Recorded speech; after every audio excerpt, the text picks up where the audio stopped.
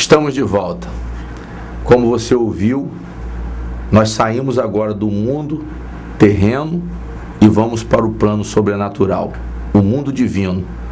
O meu copo com água já está preparado e agora você apanha o seu, os documentos, aquilo que representa a necessidade, esse laudo desse exame que tem te atormentado tanto, esse laudo, esse resultado que hoje tem sido um fantasma na sua vida.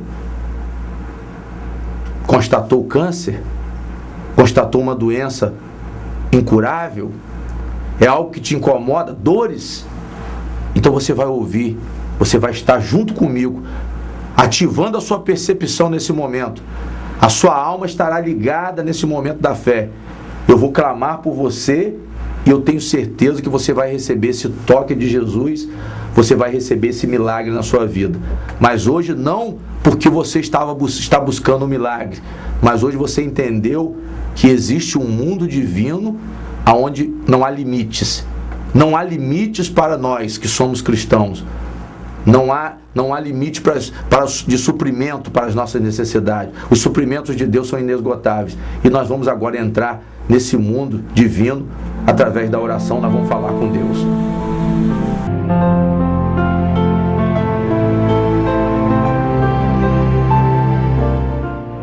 Senhor nosso Deus e nosso Pai, eu levanto, meu Deus, esse copo com água. É mais uma atitude, meu Deus, de fé, porque eu creio, meu Deus, verdadeiramente, que o Senhor é o Deus do impossível. O Senhor é o Deus do sobrenatural. Antes dessa palavra, meu Pai, muitos poderiam estar discutindo com o Senhor.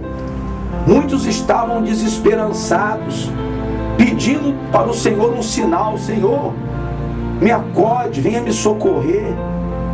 Mas é porque eles não entendiam, meu Pai, o propósito do Senhor. Eles não entendiam, meu Pai, aquilo que o Senhor já fez. Eles não lembraram. O Senhor disse, tem olhos e não vedes. Meu Deus, quantos estão cegos? Quantos estão surdos, meu Pai, na vida espiritual? Mas nessa hora eu peço ao Senhor, meu Deus, misericórdia. Eu peço ao Senhor todo o esclarecimento, toda a didática, meu Pai, do Evangelho possa ser percebida por essa pessoa. Os milagres que o Senhor realizou, principalmente o milagre da ressurreição, onde Deus operou, meu Pai, no plano da salvação, o Senhor tomou, levou as nossas dores, as nossas enfermidades. Meu Deus, eu me lembro da Tua palavra, eu invoco a Tua palavra, meu Pai. Os discípulos esqueceram da multiplicação dos pães, eles esqueceram que eles mesmos foram os autores do milagre, os instrumentos. Mas o Senhor é um Deus poderoso. Nessa hora eu clamo por pessoas enfermas.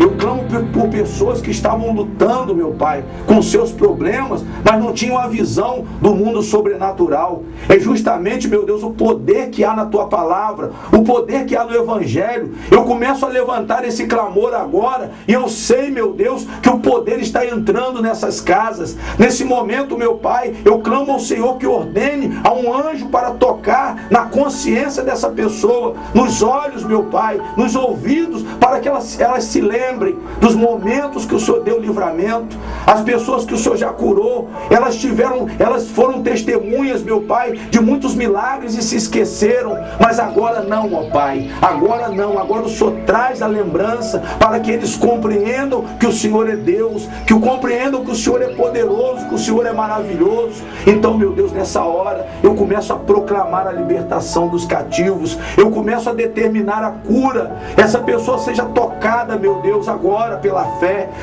eu estendo as minhas mãos, ó Pai, e essa pessoa seja tocada pela mão poderosa do Senhor, do alto da cabeça à planta dos pés. A vida dessa mulher, a vida desse homem seja transformada por um poder sobrenatural, por um milagre, a intervenção direta, meu Deus, do Senhor nessa causa, nesse problema. Essa pessoa com dores no corpo, essa pessoa que sente dores no seu corpo, meu Pai, dores insuportáveis, insuportáveis, onde ela tem gritado, onde ela tem clamado, meu Deus, pela cura. Essa mãe que chora pelo filho, essa mulher que chora pelo casamento, não importa, meu Deus, porque nessa hora eu não olho para a necessidade. Essa hora, meu Pai, eu fito os meus olhos da fé no Senhor. A minha fé está edificada para abençoar essas pessoas. Elas sejam tocadas agora em o nome poderoso de Jesus e sejam livres das suas dores, sejam livres dos seus sofrimentos.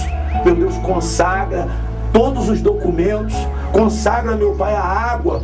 Essa água, meu Pai, que recebe virtude do Teu poder. Ou quando essa pessoa beber dessa água, ela seja livre da pressão alta, ela seja livre, meu Pai, dessa taxa de glicose, esse colesterol, ela seja tocada, meu Pai, de uma vez por todas, de uma forma sobrenatural. Aquilo que os remédios, meu Pai, do homem, aquilo que a provisão da terra não conseguiu suprir, a provisão do céu certamente proverá, como o Senhor fez com Abraão, meu Pai. O Senhor, meu Deus, proveu o cordeiro. Então nessa hora, meu Pai, por amor a Ti, pelo reconhecimento da obra da redenção, pelo propósito dos Seus milagres, eu profetizo a cura desse povo, eu profetizo a libertação, meu Pai, de todos aqueles que estão assistindo o programa, de todos aqueles, meu Pai, que estão clamando pelos seus entes queridos, pessoas que estão com as fotografias nas mãos agora, pessoas que estão com os documentos que representam os seus problemas agora, e no nome poderoso de Jesus, meu Pai, eles recebam a graça, eles recebam o milagre agora, o milagre, meu Pai, do céu, o poder que vem do alto, o poder do sobrenatural, o poder do impossível. Eu abençoo e consagro a todos em nome do Pai, do Filho e do Espírito Santo. Eu declaro eles livres, meu Deus, das suas dores, das suas dúvidas. Eu declaro eles abençoados. Recebam a vitória no nome poderoso de Jesus. Bebam agora da água com toda a fé. Receba a sua vitória, porque eu tenho certeza que nós estamos no mundo divino, no plano sobrenatural, e a cura chegou na sua casa, a solução chegou na sua vida.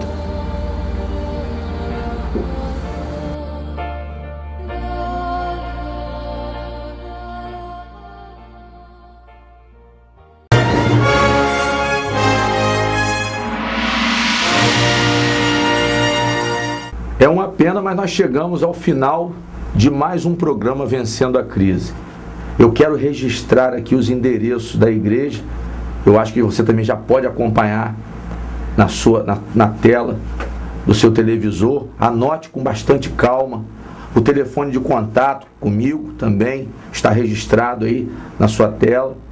Eu quero ter a oportunidade de te conhecer, de falar com você, e que você, pastor, eu recebi essa mensagem, eu já tinha ouvido, mas não tinha tido a percepção que eu tive hoje. Muito bom, é sinal que o objetivo, o propósito de Deus foi consumado, foi concluído. E eu quero deixar a você o convite para você estar conosco em uma de nossas igrejas. A igreja de Custodópolis, na quarta-feira, na sexta-feira e no domingo, a partir das 20 horas. Você pode chegar ali na rua Carlos Bruno, número 95, em frente ao Colégio Rotary, em Custodópolis, atrás da Igreja Batista. Você vai estar conosco ali quartas, sextas e domingo. Eu estarei ministrando a reunião ali na Igreja de Custodópolis. Terça, quinta e domingo, com o pastor Júnior, na Igreja Nação Santa do Parque Eldorado.